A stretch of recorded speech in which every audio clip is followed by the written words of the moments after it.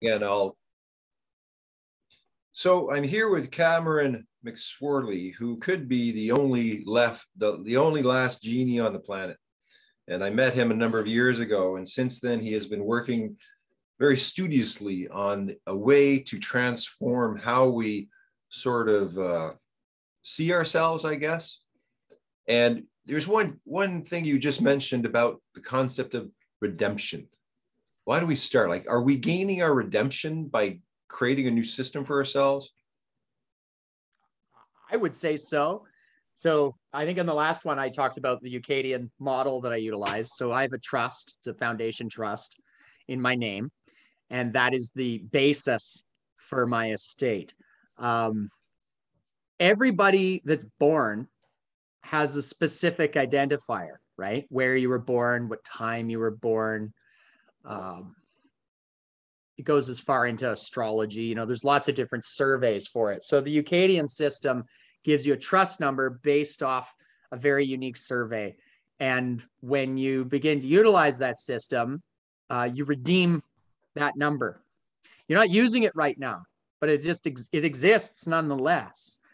So that becomes your trust number. And in redeeming that number, you take a step in redeeming who you are and your autonomy towards that, to dictate your own system and to be responsible for your own mind through your will and the testament of that will, which is fascinating. You know, you get into the roots of the word testify, and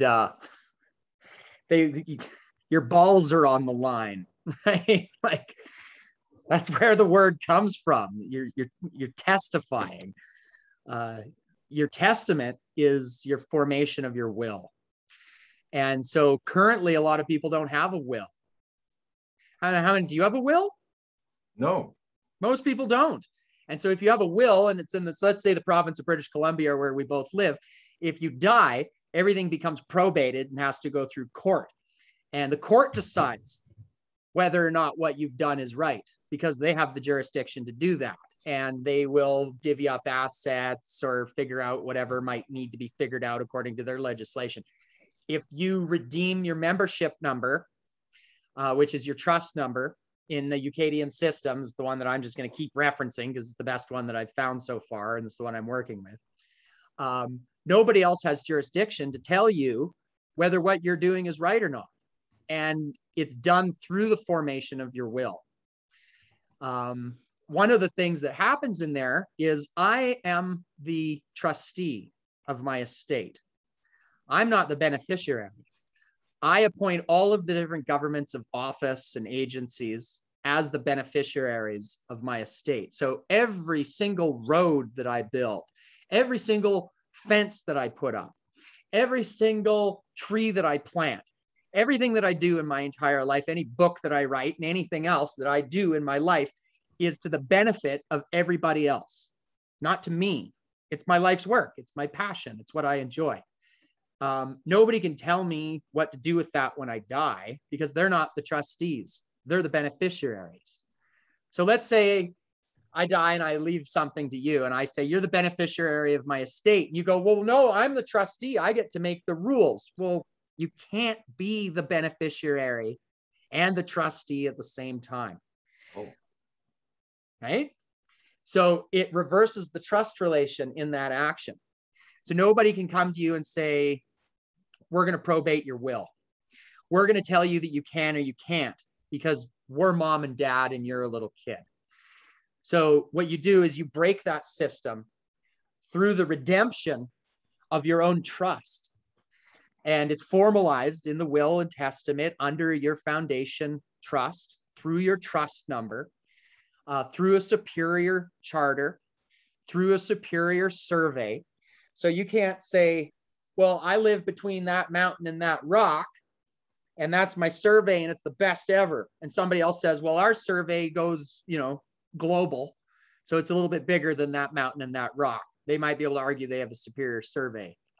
My trust starts in a galactic survey, and it breaks down into a solar survey, and it breaks down into a planetary, and then a national, and then a regional, and then a cadastre, which is basically between the rock and the mountain. And so it's hard to say that that survey is less correct. It's a bit broader. It's a bigger survey. Kind of like saying that the federal government has more jurisdiction over a municipality, over a region, right? It's a bigger body. So yeah, it's the process of redemption of who are you, and what is your will, and what is your way, because there's so many people that have different ways, and we're not meant to tread on each other. If I'm not hurting anybody, you're not hurting anybody, what's the problem? Why should I have a hard time asserting myself into the world? And why should you have a hard time asserting yourself into the world? So yeah, it gets into the redemption of your trust. Do you want to redeem your trust? So what's the relationship between the charter, the survey, and the trust? So the charter